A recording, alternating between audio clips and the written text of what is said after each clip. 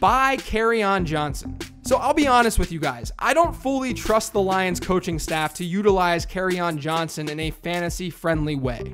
They haven't called a goal line rush this year, but we probably know that LeGarrette Blount's going to get the call when they're at the goal line. He has 4 red zone attempts to Kerryon Johnson's 1 this season, and within the 10-yard line, he has 2 to Kerryon Johnson's 1. As it stands right now, LeGarrette Blount is probably the goal line guy for the Detroit Lions. And then there's also Theo Riddick.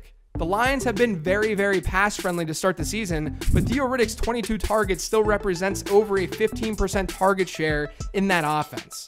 Plain and simple, he's capping Kerryon Johnson's receiving upside. That's especially true in negative game scripts. Kerryon Johnson has just been this do-it-all guy for them this year. That was to be expected. He's seen a little over 8% of Detroit's targets, about 44% of the team's carries, and he's playing about 45% of Detroit's snaps over the last 2 weeks. That's fine, but it's not great. So you're probably wondering, why should you be buying Kerryon Johnson? Well, plain and simple, he's the best running back in that Detroit backfield. According to NumberFire's expected points model, he has a 51.7% success rate. That's the percentage of positive expected points runs made by a running back.